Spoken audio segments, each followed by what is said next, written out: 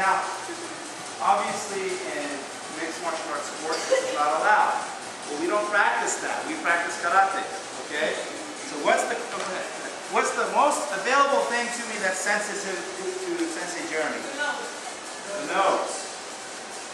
Okay, the bridge of the nose, okay? You can come with the edge of the hand or the palm, okay? What else? The eyes. You can take your thumb right here to the eye. Okay, pull up. Okay, just go with it. Pull up, okay? Or you can go over. All right? What else? What other vital point? Ears. Stomach 9.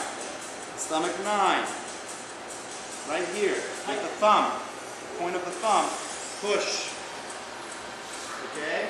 These are things that are very, very easy to get out of. So if he's grabbing you, obviously it's going to be hard to get out of this because he's got his body spread out. If you don't know how to leverage yourself, you're going to be in trouble, and you need to be quick in the street. So you need to find something quick.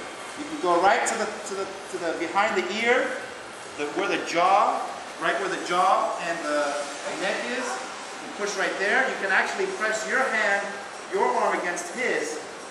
Push, and he's gonna let go very quick.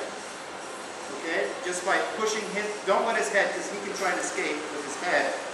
You've got to bring his head back and just push it there. You can even grab your own arm and push very easily. And now I have him in the same position.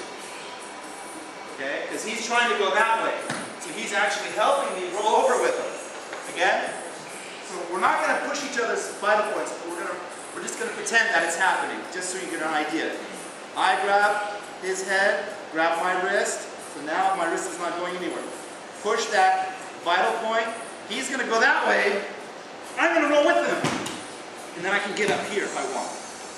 Okay, now I have him in a mounted position. I can do whatever I want. Or I can just keep pushing there. Okay, so this is a very, very sensitive. I want you to try on yourselves. Just take your thumbs, because the thumb is very strong. Push between the jaw, right close to the ear, right here. You do it on yourself, it hurts a lot. Okay, it's actually right here.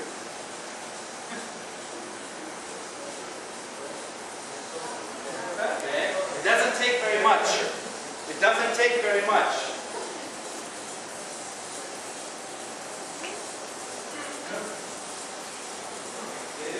Okay? So when you're in a dangerous position, that's a very important pressure point.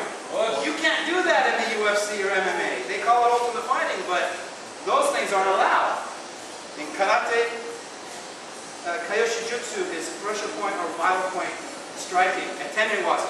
Okay? Striking technique, striking the vital points. These are vital points that are illegal in sport martial arts. Okay? So find a partner, find a position, and practice hitting that vital point.